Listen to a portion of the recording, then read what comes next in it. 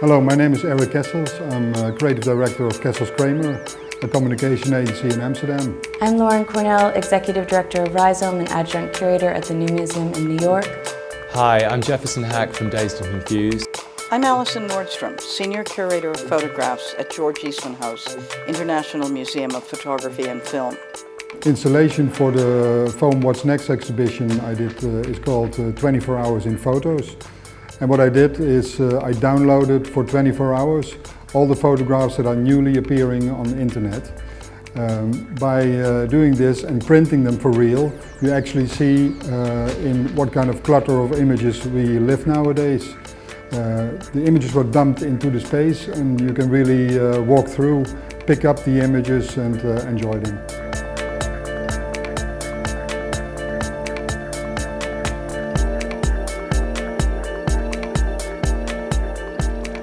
My exhibition is called Circulate, and it reflects on the idea that today an image is read and remembered not only because of its subject matter, but also due to its point of discovery, its quality, and its context.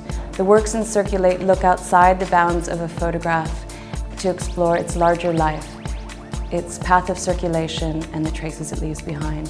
Some of the artists explore this more directly, as in Takeshi Murata, who makes 3D models out of found images and arranges them into digital still lifes.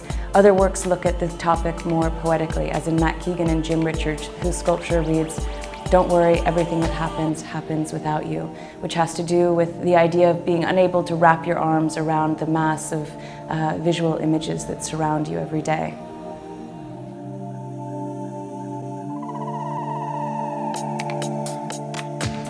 I'm interested in the photograph as an object, those things that we can't experience on the monitor.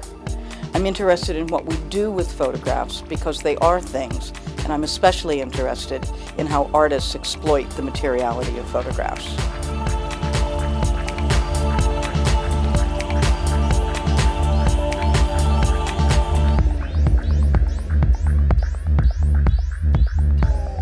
The 3 rooms that I curated are very much about technology, and they're about the relationship that we now have with photographs via screens.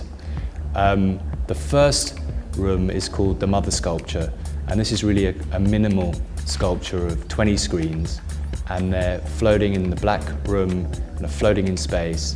And this is a group of photographers that are represented here are really the kind of current crop of photographers that represent the visual language of Dazed&Confused magazine across many different genres of photography, fashion, portraiture, architecture, landscape, etc.